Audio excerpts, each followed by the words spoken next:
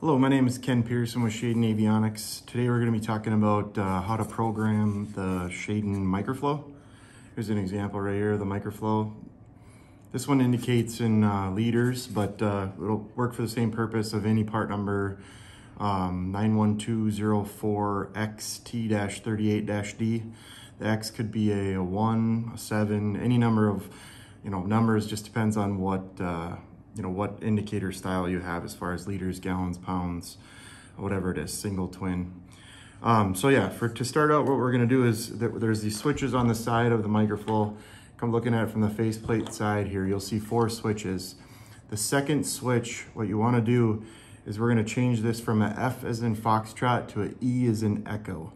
This will get us into the entry mode so that we can adjust the K factors of the transducer that's associated with this indicator.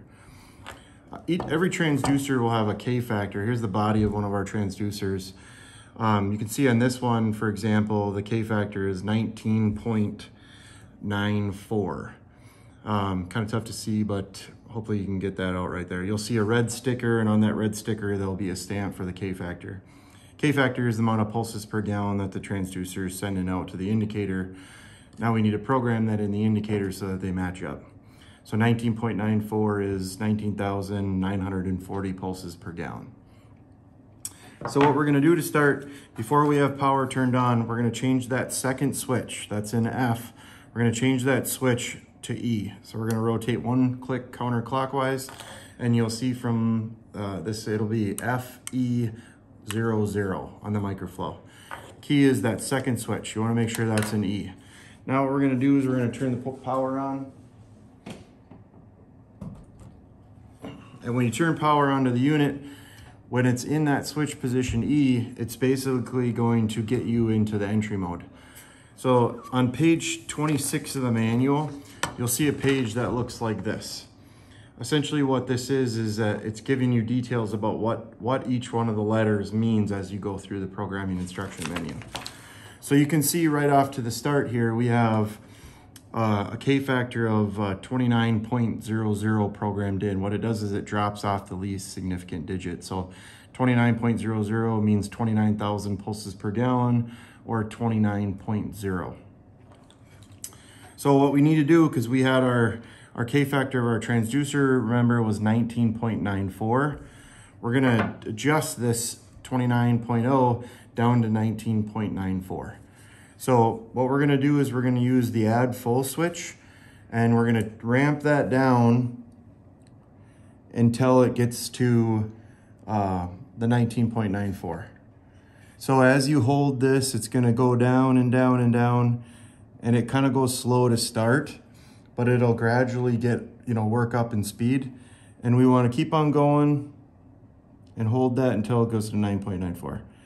I'm gonna keep holding this and look at it so that we don't overshoot it, but as soon as you get close to it, you want to release that at the full switch. Full will decrease the K factor, and add, as you can see, will make it go back up. And we wanna get to 19.94. So there we are. So now we have 19.94 as our adjusted K factor. Now that it matches the transducer, we can save it by pressing the enter test button, and it'll do like a countdown from 5, and you'll see it go 5, 4, 3.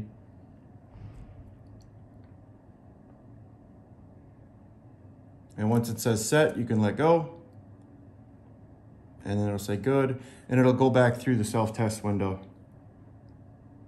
and back to the main screen. So that's just to set K factors. So we're gonna recycle power, and we're gonna go back through, and we're gonna check all the rest of the settings so that we know how to make sure it's configured correctly. So for this one, this again is a single engine, because it's a 912047T-38-D. This is a single engine liters indication, and you can see the liters because on the faceplate it says LPH, liters per hour. Gallons per hour would say GPH, and it would be a 912041T-38-D. And other part numbers will have different numbers associated with it. But to start, what we're gonna do, you use the use remaining switch, and that will cycle through the menus. So on the first one, it was the left-hand engine. We knew that was the left-hand engine from the L1994. Now, if we use the use remaining and we cycle up, we can see we have the right. Because this is a single engine indicator, the right engine, either it could have a value, but more than likely it's gonna be programmed to 0 because there is, no K factor for the right engine, right? So we're gonna go use remaining again, and we see A. A is 0. So this is a frequency offset for analog models. This isn't used in this version of Microflo.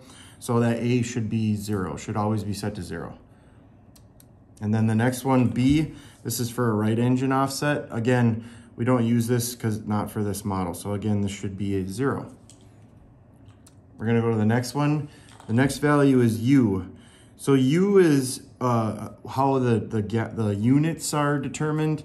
This is set at the factory, shouldn't be adjusted in the field. But the designations for this one is, if U is set to 0, it would be a gallons indication. If it was set to 1, it would be liters. And again, this is on page 26 of the manual. And you can see 2 would be pounds, 5.8 pounds per gallon. 3 would be 6.7 pounds per gallon. 4 would be kilograms. 5 would be 6.5 pounds per gallon. And 6 would be 6.35 pounds per gallon.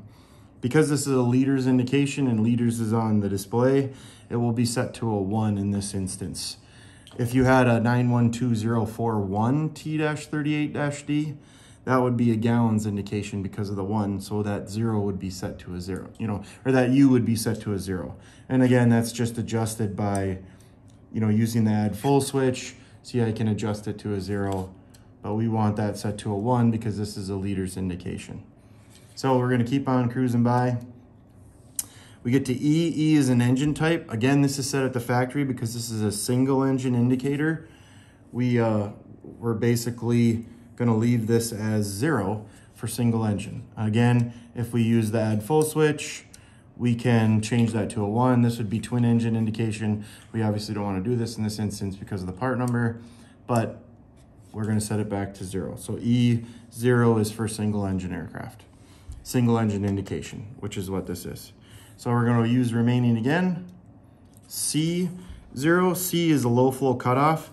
This basically will make the indicator not display fuel flow below a certain value. And that we don't turn this on from the factory, it's kind of a user preference.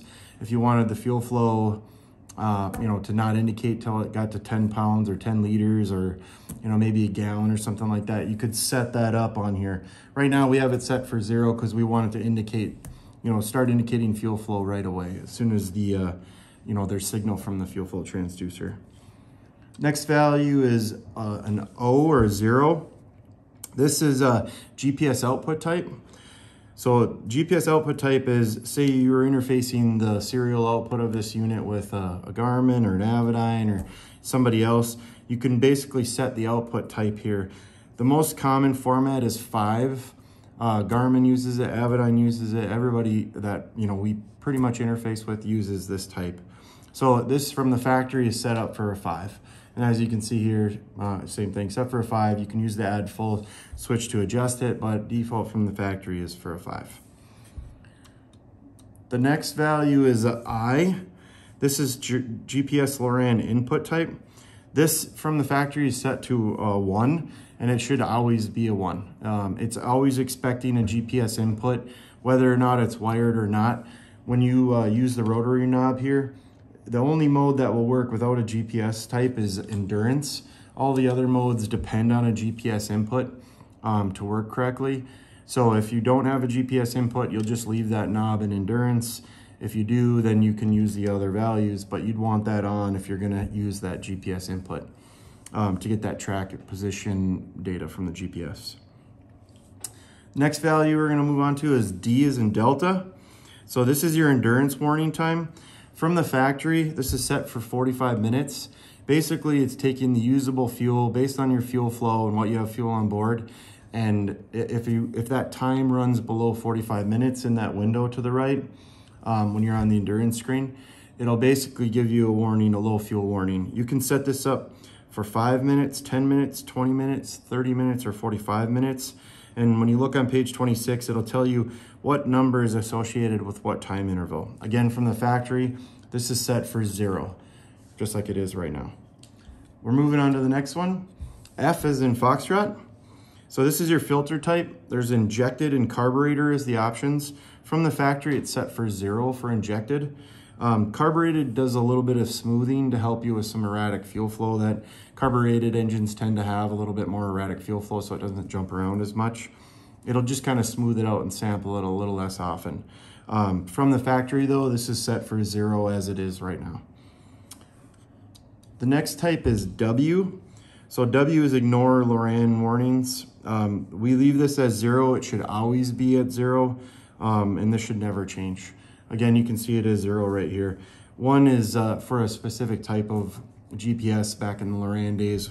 We don't use anymore, so W should always be configured as 0. So you never want to change that value. The next one is S. S is in Sierra. This is your low fuel level. So like the endurance warning from earlier, S is a low fuel level warning where basically you can set a specific value of gallons that you have left in the tank. So if the fuel on board goes below a certain value, it'll give you another low fuel warning. So there's one that's time-based and one that's volume-based on the amount of gallons per hour, or gallons that you have in the tank. So you can see this one is currently set for 75 liters. So once the fuel on board gets to 75 liters, it would set that, low fuel warning. And then you'd have to acknowledge that before that value would go away. And again, this value is adjustable by just adjusting the value up and down with that add full switch. We'll leave it at 75 for right now. And then you hit the use remaining switch again, and you're back around to the left K-factor adjustment screen.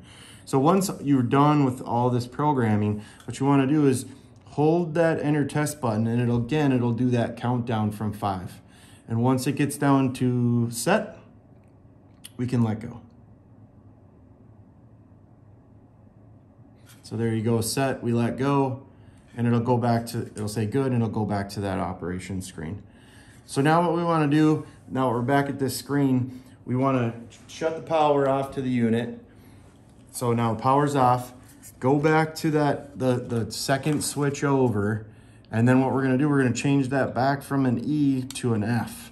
So now our switch positions are FF00. This is the operations mode. FE00 is how you get into the configuration, the maintenance mode essentially, but FF00 is what it is for the operations mode. So now that we're back in operations mode, we'll plug it back in and it'll go through a self-test.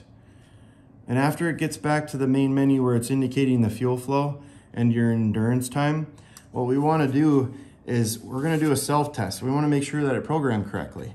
So what we're going to do is we're going to hold the enter test button for a few seconds. It'll go through, it'll block out the display.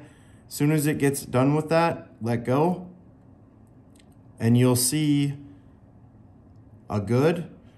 And then you're going to see the K-factors. So right now it's programmed for 19.9. The full fuel is programmed for 700 liters. And then that was our software version. So if it went too fast, we want to do it again. You just press and hold that enter test button again. Let go as soon as it blocks out the display. And you're going to see good, the K factor, 19.9 liters, and then fuel on board, 700, and then our software version. And then it'll go back to the operations menu. So that's how you program a Microflo. Like I said, it'll work for any part number of Microflo as long as it's, a T-38-D Microflo. This will work just fine. And that's how you check your software version, your K-factors, how you configure the unit. And if you have any problems, you can contact support. Thanks.